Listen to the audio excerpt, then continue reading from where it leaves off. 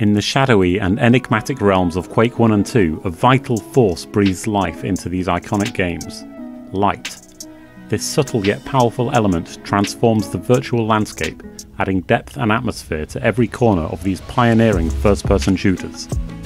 Today's journey takes us through the intricate process of lighting pre-calculations in Quake and Quake II. We'll also cast our spotlight on the latest advancements in lightmap compilers brought to life by the passionate Quake community. So get ready to illuminate the shadows as we delve into the breathtaking brilliance of lighting in Quake I and II.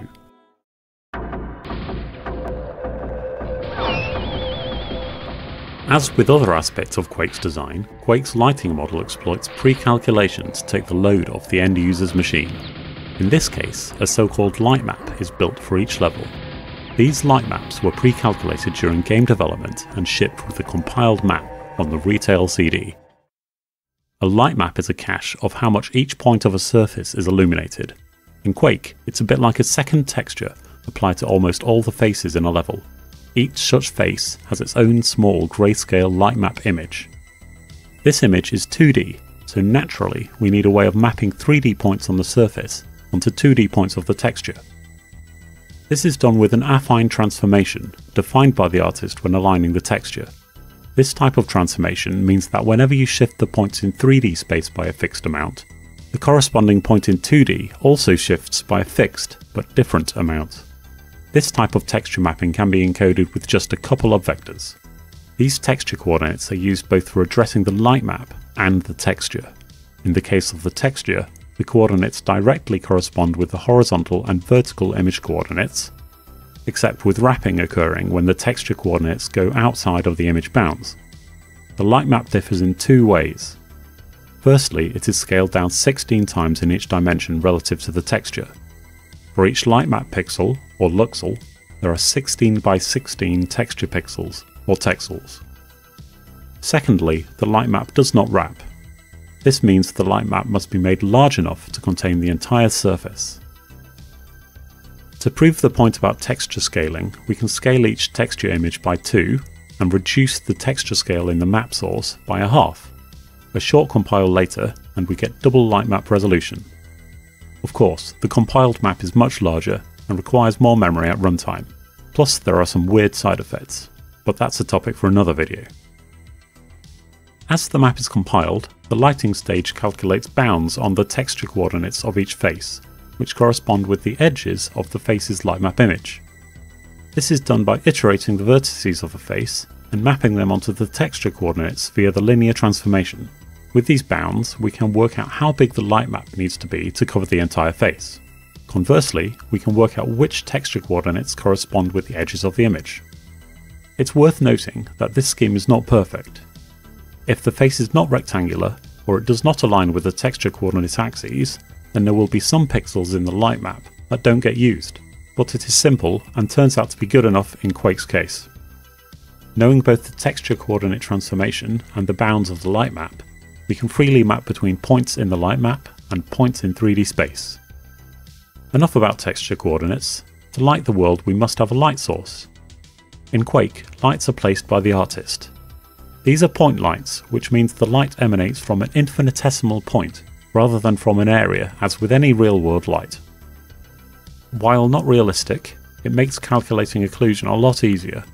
For each face, a 3D target point is generated corresponding with the centre of each luxel. Each light target pair is iterated. If the path between the light and the target is blocked, then the pixel receives no contribution from the light source. The method for calculating this mutual visibility uses the BSP tree, and is similar to that used for doing point traces at runtime. Check out my video on this topic for more details. If the light is not blocked, the exact contribution is calculated according to linear falloff, which makes the illumination dimmer with distance. Another term reduces the contribution when the light hits the surface at a shallower angle.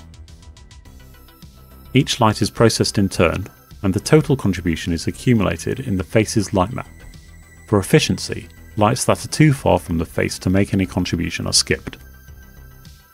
This scheme is simple but has its downsides.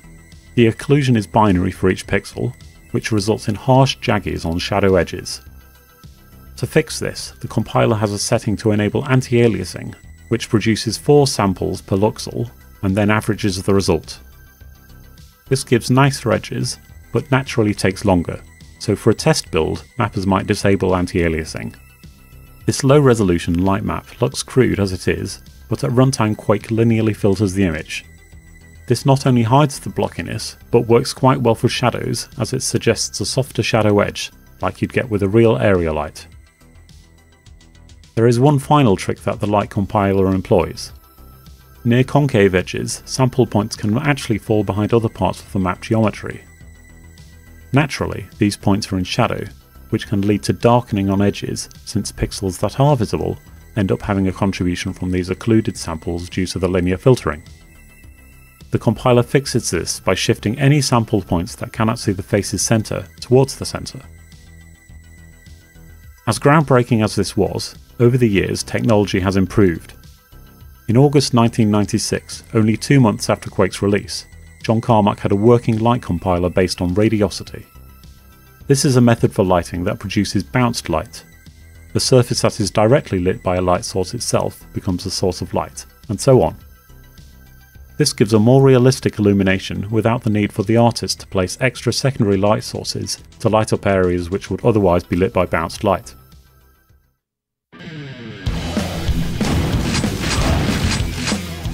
The radiosity lighter was used in Quake II, released in 1997.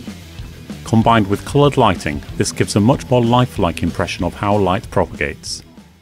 Imagine the simplest thing you could do to implement bounced lighting. If you completely disregard speed, you might, after calculating direct light via the Quake I method, add a new light for every texel.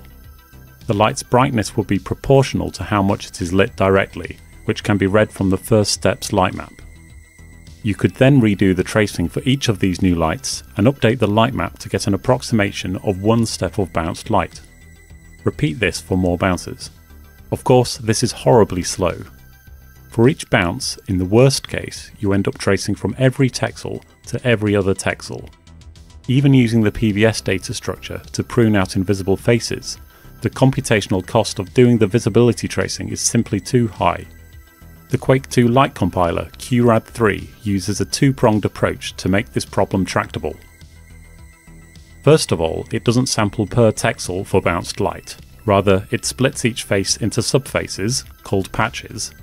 Each patch is about 64 by 64 units in size, which is larger than the 16 by 16 lighting texels.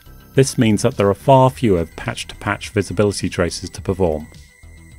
Secondly, patch visibility is pre-calculated and stored in a so-called transfer function. The transfer function describes how the power leaving each patch is distributed to the other patches that it can see. Patches further away receive less power in accordance with the inverse square law, as do patches with a smaller area and those at a steeper angle. Of course, occluded patches receive no power at all. We want this transfer to conserve energy, so the total power transferred is normalized to 1. Pre-calculating the transfer function avoids repeating calculations, since typically each patch will be encountered many times as the compiler progresses. Let's walk through an example. Consider compiling this simple scene. QRAD3 does an initial pass that is very similar to the Quake light compiler, with direct light being accumulated in a light map. The light map is then transferred to the patches as a single scalar per patch. This number represents the total power coming directly from light sources. You'll notice that the power shown here isn't quite even. This is because some patches are smaller and so naturally receive less power. Let's instead show power per unit area, but bear in mind the calculations are really in terms of power. The incoming power is multiplied by the surface colour to get the outgoing power. All the energy hitting the black walls is absorbed, and the cube reflects only green. The outgoing power is then distributed via the transfer function to get the incoming power for all light that has bounced once. The green light from the cube is thrown onto the floor, and the white light from the floor is cast up onto the cube. This process of alternately shooting and reflecting repeats for 8 iterations, after which the power being transferred has almost all been absorbed. If we repeat this loop, you can see the light bouncing between the cube and the floor. On each iteration, the incoming power after the initial bounce is accumulated. This contribution from bounced light is interpolated and added into the light map, which is multiplied by the surface colour in Engine. The result isn't perfect. You can see a mottled effect near the edge of each cube's face. This is a bug in the interpolation code. However, in the retail Quake II maps, it doesn't seem to be too big of a problem. After fixing the bug, the cube example looks a lot smoother, but there is plenty of scope for improvement.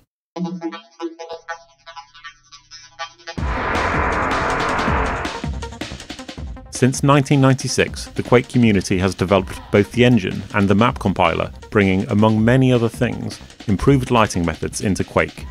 Nowadays, if you're making a Quake I map, you're likely to be using ericw-tools and Parallel's ericw-tools to build your level. This toolchain bakes bounced lighting, coloured lighting, bong shading, ambient occlusion, area lights, and more, straight into the light map. ericw-tools performs radiosity in a different way to QRAD3. After each bounce, it treats each face as a fake light, whose brightness and colour are integrated from the light map on the previous bounce. The light from these fake lights is accumulated on a per luxel basis in a similar way to the initial pass.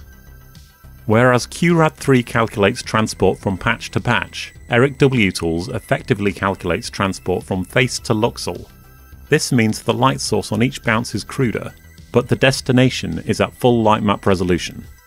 This gives a nicer looking result while keeping memory and CPU usage manageable, at least on modern systems. Still, at higher quality settings, multiple point lights will be generated per face to simulate an area source. How then does ericw-tools do this in a sensible time? Well, 25 years of hardware improvement certainly helps, but the light compiler further boosts speed by replacing the bespoke BSP tracing routine with calls into Embry. Embry is a ray tracing library produced by Intel. It is optimized for modern CPUs and uses efficient data structures to enable faster tracing through polygon meshes. While ericw-tools was primarily written for Quake I, through the efforts of Eric and Parallel, Quake II support has since been added. Parallel ultimately ended up being contracted by id to work on the recent Quake II re-release, which used ericw-tools to recompile the original maps, bringing all its enhancements to a new audience. Alongside the Quake II developments, the mapping community for the original Quake is still thriving, in no small part due to the much improved tooling that is now available. I'll leave you with some shots of incredible Quake I maps that the community has produced, and their underlying light maps.